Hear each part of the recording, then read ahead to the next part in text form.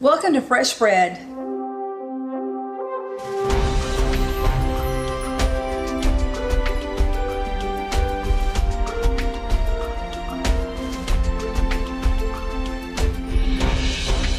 Well, here it is, another time together and share the things of the Lord and what God's saying to me and what I feel like He may be confirming to you as I share with you the message today. I know that right now there's a great outpouring of God's Spirit. I believe that He's speaking to many of us through dreams and visions and clarity of words and scriptures in all kinds of ways. And I rejoice in that and I'm excited. Recently the Lord's been dealing with me about the reality of how He wants to speak and that I'm not to limit Him. And so one of the things that's been going on is that I've been dreaming a lot, some really amazing dreams. Like last week I had a dream that I was going, in my dream, I was going up to the church to tell my pastor I was going to be leaving, but I didn't want to just leave and not tell him why. So anyway, when I got there, he was in his office and there was all kinds of noise going on, and he was in his chair kind of rolling around as this one came in and had a situation, or this one was, you know, pulling on him, or it was just very, very, very distracting and very chaotic for him. And so he would handle a situation, roll back to his desk, and then he'd handle another situation and roll back to his desk so that he could study and be in the Word and in prayer. But he was constantly being pulled away from the presence of the Lord. But he kept going, so it wasn't like they stopped him from going, but it was just a real hindrance and a real interruption of his time. And so I remember standing there and finally getting his attention, and I thought, well, he can't get up. He's sitting in his chair and he can't get up. And I was just very aware of that, like he was like tied to his chair and was rolling around. And so anyway, I said, Pastor, you know, I explained to him why I was there, and I told him I was going to be leaving the church and then I was going to be moving, and I was going to be moving too. And when I got to the two, I woke up from my dream and I went, oh no, Lord, where was I moving? What was that all about? And so I kind of, you know, got a little frustrated about that, because I thought, where? I almost knew, you know, just the excitement of you're right there on the edge, and then it's like, I don't know what it was. But anyway, so I got up and I began to pray, and I thought, okay, Lord, you'll show me what that means about my moving or whatever. I said, but Lord, I'm really concerned about my pastor. And so I was praying about him and you know, the whole thing about what I was feeling like was going on in that dream. And so went ahead and finished my devotion and my time with prayer, and then got ready for my client. So I had my first client that morning, and when she came, we began to talk about things of the Lord, because she's a believer. And so we were talking about dreams, and she said, do you really think dreams are real and can really come from the Lord? And I said, absolutely. So I shared with her what I had dreamt the night before about my pastor. And while I was telling her about that, had just finished up kind of what I thought was going on, my cell phone rings. And it was a guy that does a Tuesday night Bible study that my pastor and I and some other ministers go to, and other people. So he was saying, Jan, are you coming tonight to Bible study? I said, yeah, I've already told my family I'm not going to the baseball game, because I felt like and believed I was being led to go to that study that night. And I said, so I'll be there. He said, well, Pastor Eric has got 3 slipped discs and some things going on in his back. And he said, so we're going to be praying for him. And I went, oh, okay, Pastor Eric? And he said, yes. So I said, okay, I'll be there. And so I hung up, and so my client was going, oh, wow, that was quick. And so it really confirmed to her that dreams were from the Lord. And so anyway, so we figured out the reason he couldn't get up out of the chair was not only is his back hurt, but there's some things going on spiritually, but that's all for another time.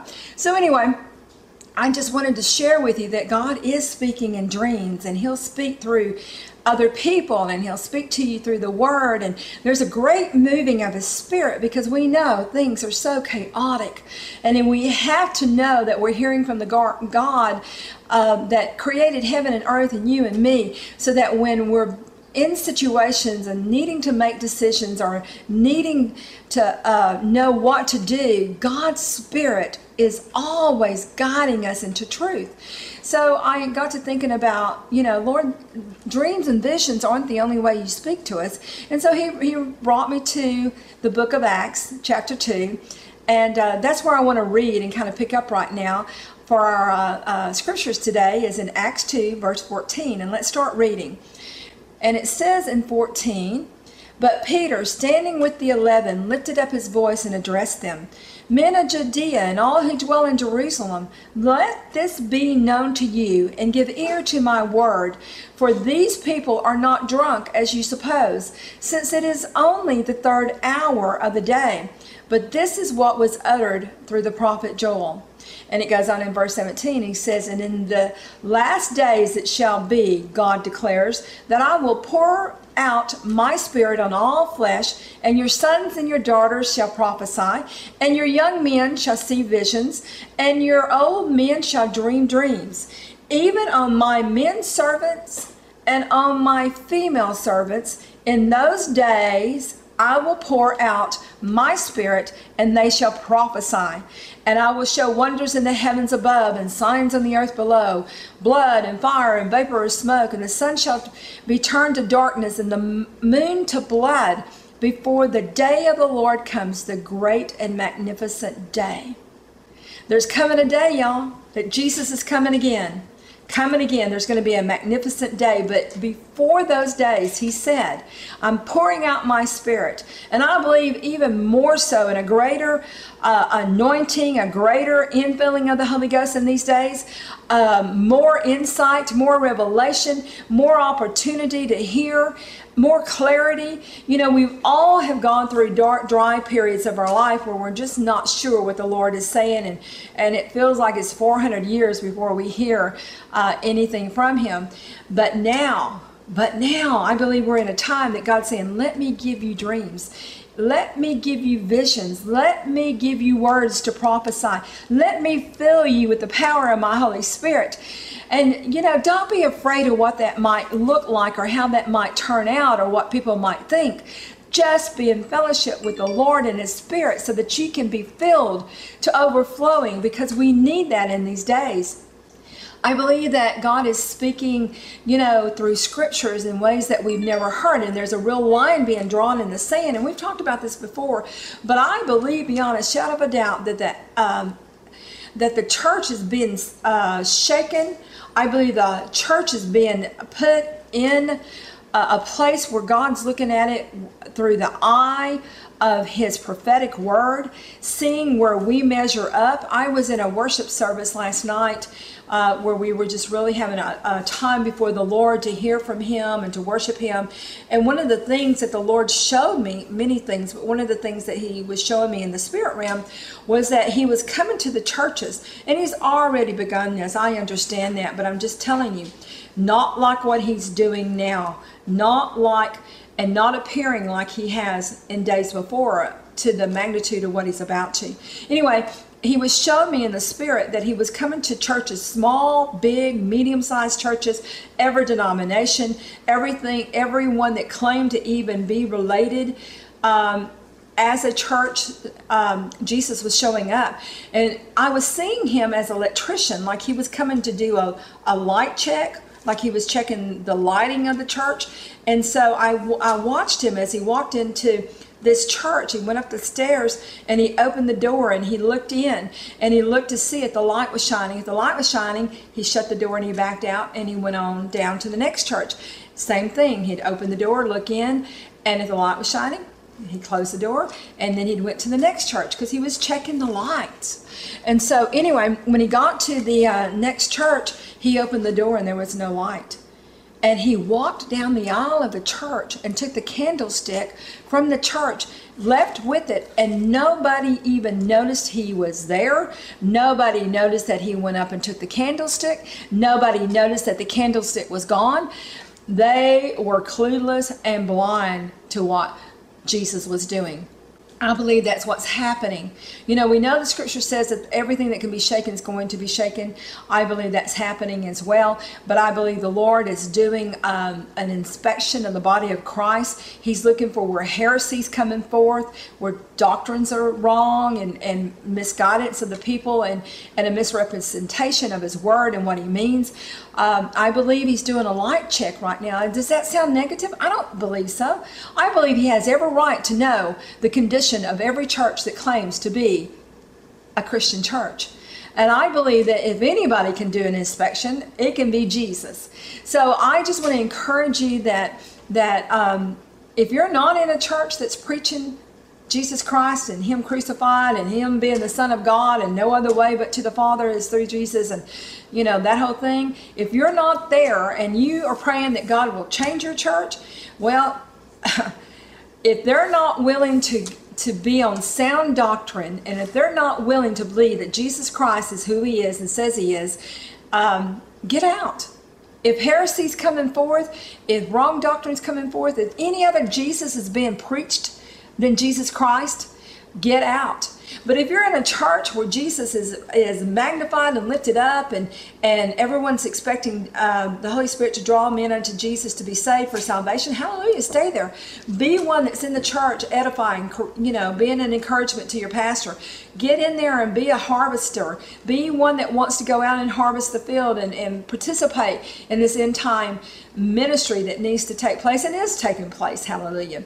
And so going back to the dreams and vision, one of the other things the Lord has shown me recently was that I could see clouds that were it was like a bad storm, like a hurricane, or more like a tornado F5 or something. I mean, it was just horrific. And so it was coming towards cities and people to destroy it. And then while it was brewing and swirling and getting ready and working up its thunder and its destruction, right above it began to rise a brilliant light.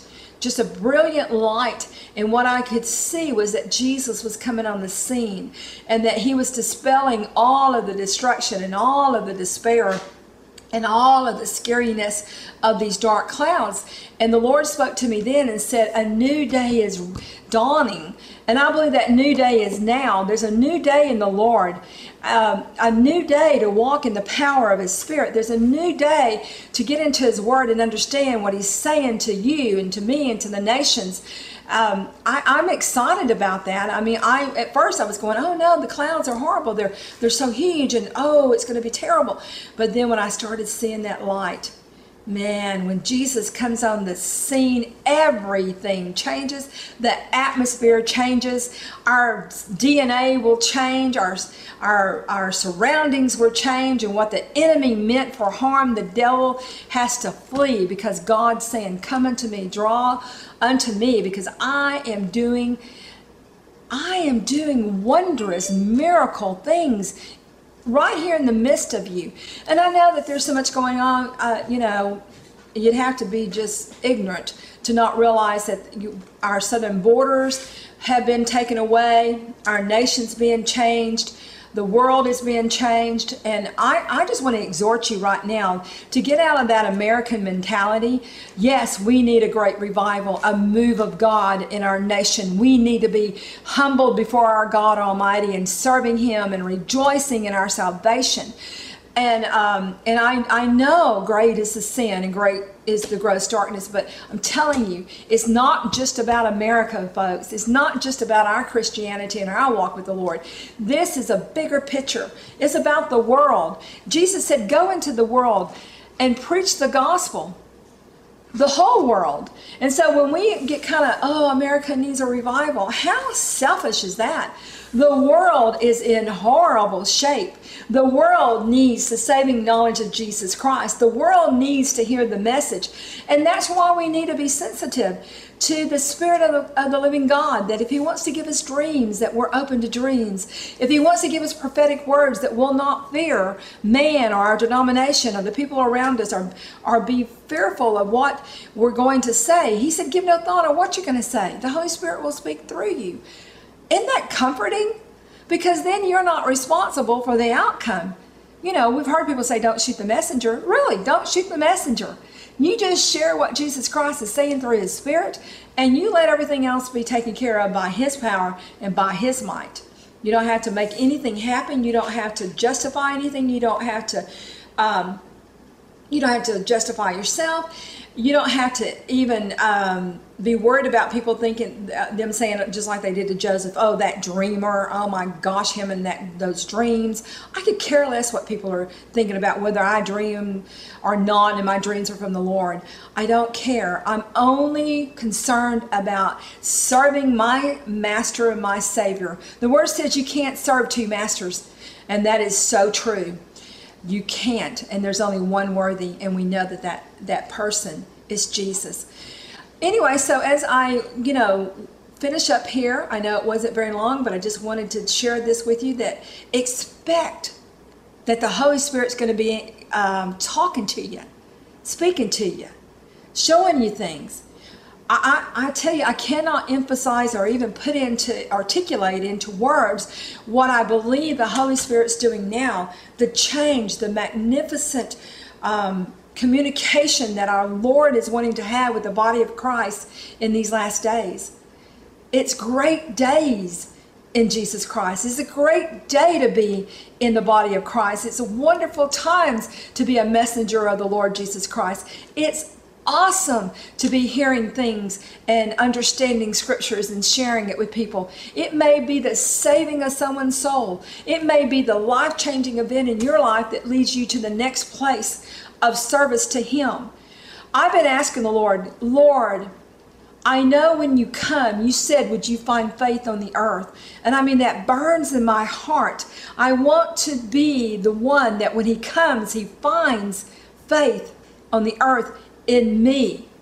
I want to be the one that would be willing to give my life for the sake of the kingdom and the preaching of the kingdom, for people to be brought in, maybe some by the hair of their chins, as we know that some are going to be saved by fire. That's amazing to me.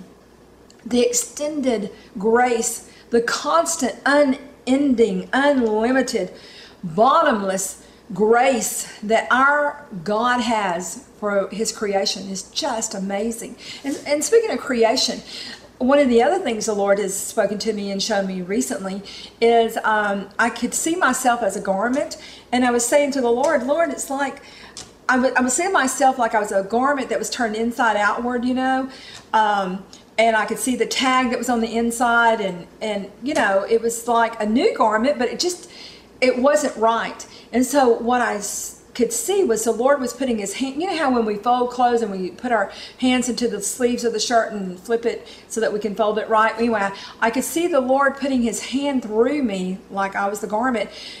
And when He did the folding outward to make it right, what came out was Him. It wasn't even the garment that I was seeing myself as. I became a reflection and became the very image of Christ Jesus Himself. And I thought, wow.